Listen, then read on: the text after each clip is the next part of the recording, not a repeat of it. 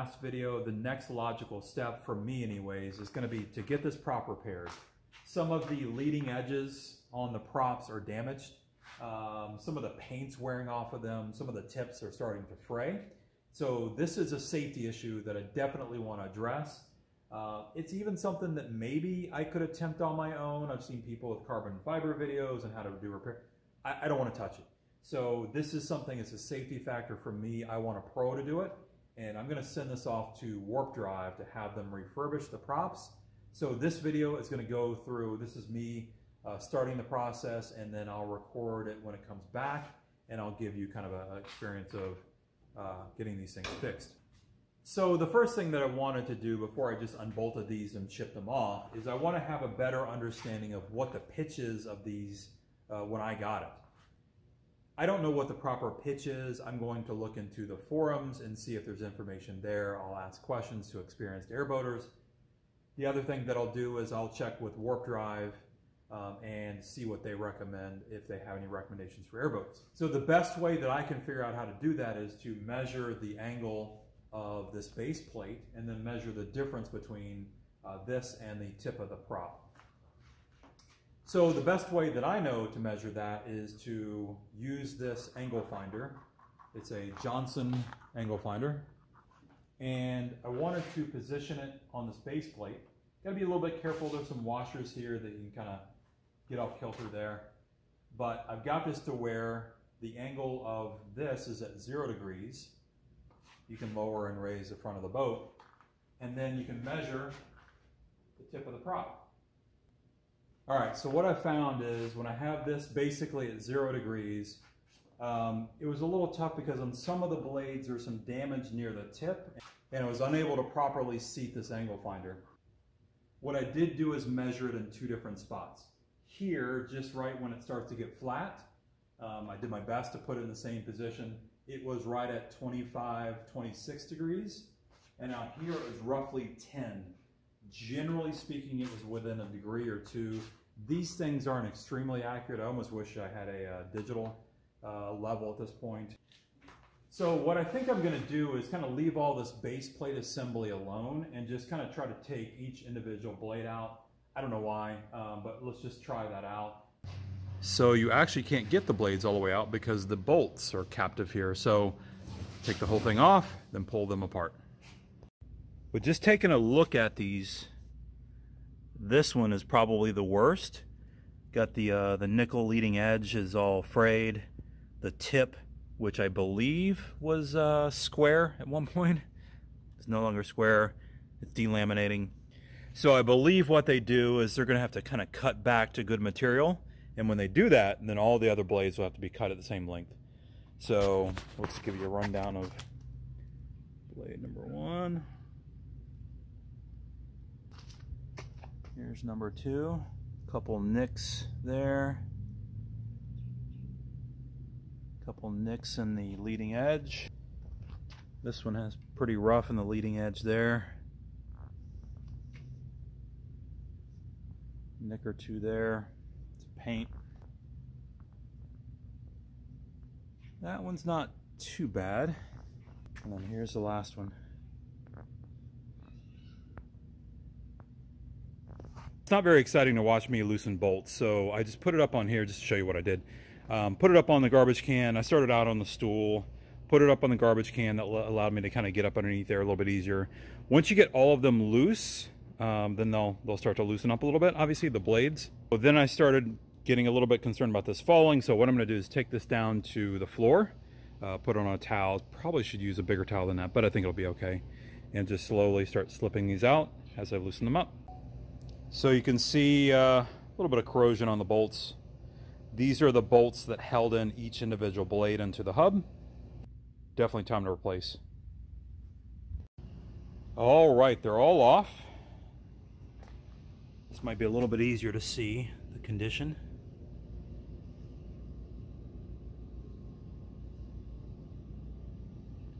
There's all 5 blades. Here's the, I guess the hub.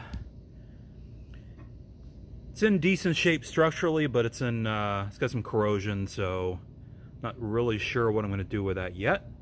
Here's the, I guess that would be the outer plate, and these are spacers. This is what it looks like in between there, the hubs, or the part that holds the blade on. So you can see some corrosion in there. There's the other one. So definitely a good opportunity to clean all this up while I have it off. So, all right, so I need to get these boxed off, get them off to warp drive. I will keep you posted on how that goes, but just wanted to let you know what it all looked like when you take it apart.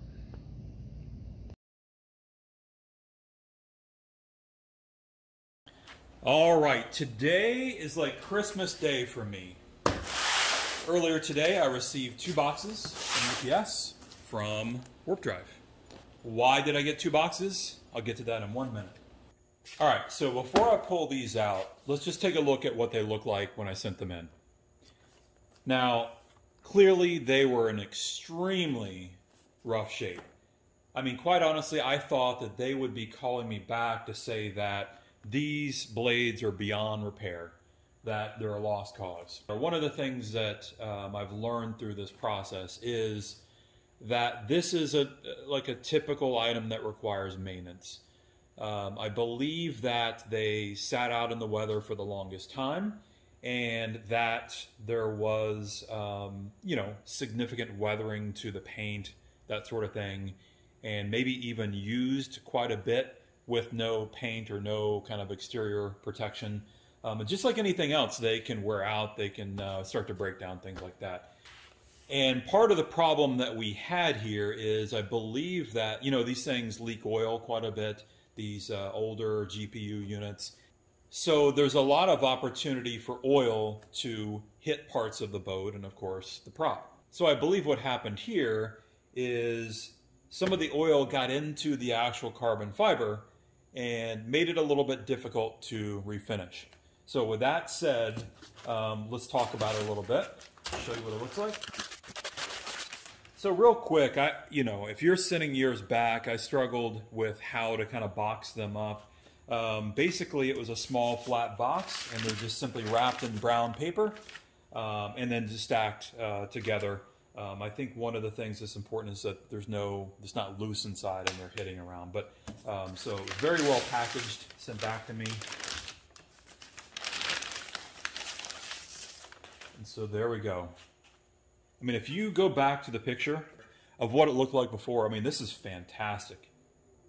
So as I mentioned before, it appears that some of the oil from the boat got impregnated into the raw carbon fibers.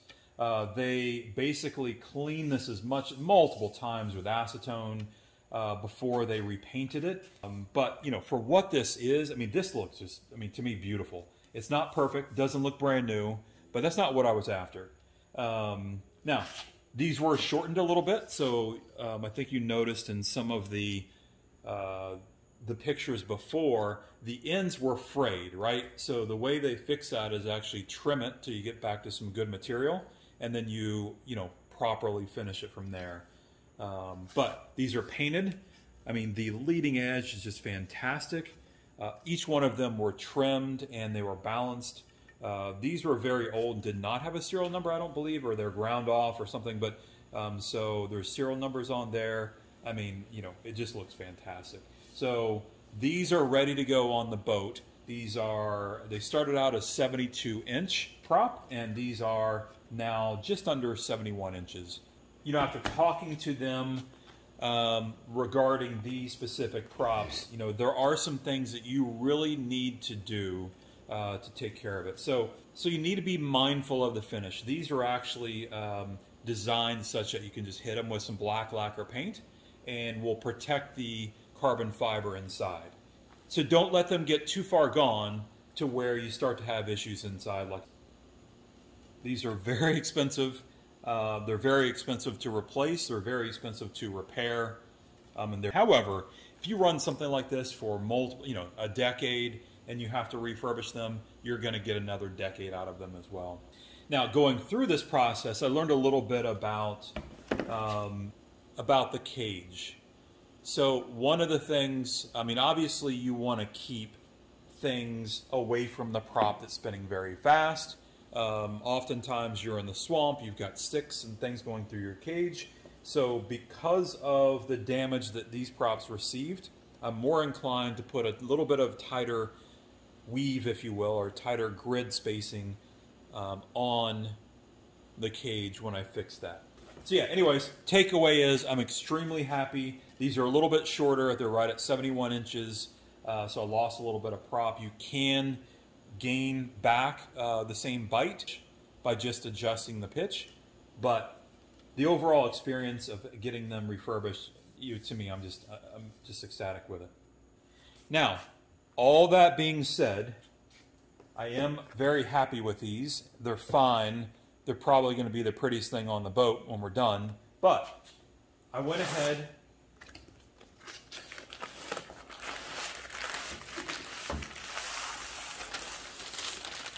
took one for the channel and bought a new set. So I was a little unsure how these were going to come out. See if I can give you a better view. All right, maybe that's better. So I definitely was concerned about losing some length of the prop. I have zero idea or clue if it's really going to make a difference or not. But I just feel that I want to wring out every single bit of performance out of this boat. So the back one is the new one. This one, closest one, is the refurbished one.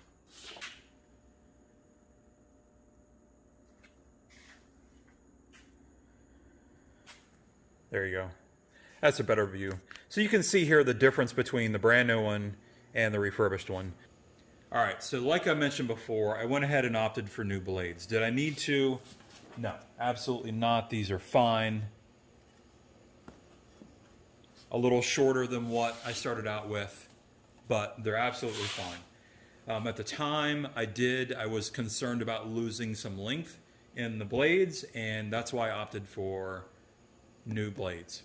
Now, in addition,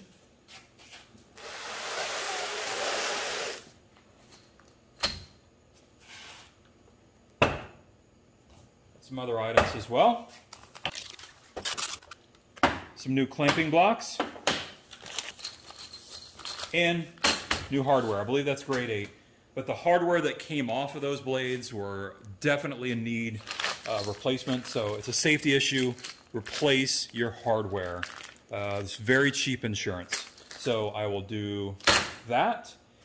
I'm going to go ahead and powder coat the hub assembly, get that looking good, and get this thing back on the boat. Pretty cool. You can see, there you go. See the serial numbers there. Also written there. So there you go. I'm very excited to get these back. It's kind of a nice new part for the boat. It's definitely given me a shot in the arm to want to get this boat finished. So I'm not actually ready to mount these yet, but I figured it'd be nice just for where we're at in the project to go ahead and mount them so we can see what they look like on the boat. I just realized I haven't shown you a video of all 5 of them together. So here we go.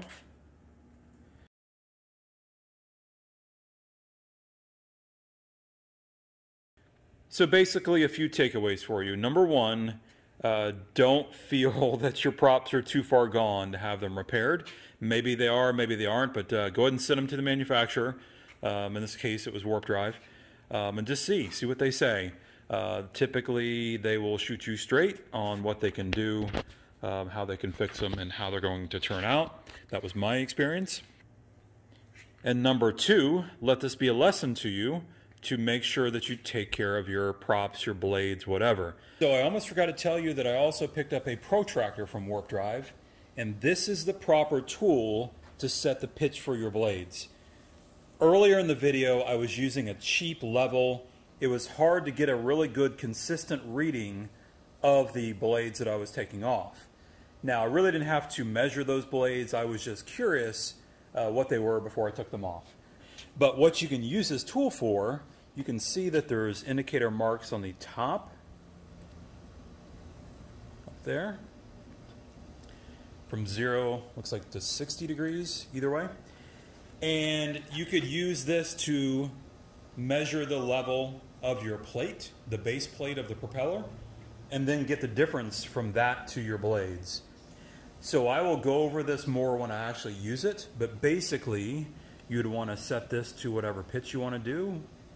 Let's just say it's 17 degrees, 15 degrees, whatever. You lock it in with this knob. You lock it in with this knob and it holds it. And then you can mount this to your blade there. Okay? There's instructions that come with it. It's pretty straightforward. All right, there she is, all mounted up. I don't have any of the hardware really tightened up appropriately. I've only got a couple bolts holding each blade in. But I at least wanted to get it mounted, show you what it looks like on the boat. Obviously the cage is off. I'm starting to work on that. So yeah, so very, very happy with how it all turned out. I've never driven this boat, so I have no understanding or experience of how it performed with the full length blades. Again, these are roughly an inch shorter due to the repair.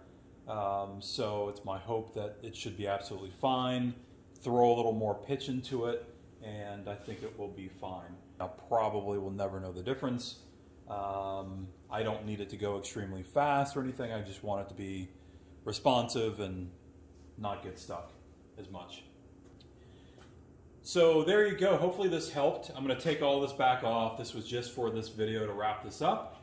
And the motor's coming off, the rigging's coming off, and the boat's going to be flipped over and repainted. So before I go, just wanted to say that I do plan on pulling the motor off. At minimum, I'm going to repaint it, wire brush it, repaint it. And at maximum, I may pull these cylinders off. So let me know below what you want to see. Do you want me to see me pull the cylinders off? If you remember, some of you may remember that there was a lot of water in the motor for many years. So some are basically saying that forget it, send it, just keep changing the oil or putting oil in it, you'll be fine. It's going to smoke a little bit. Others are suggesting to kind of take it apart. There are parts of me that want to take it apart, clean it, make it look nice, but there are concerns that the more I dig into it, the more reasons I find not to put it back together. So anyways, let me know what you want to see, and if you have any questions or comments, let me know. Thanks for watching.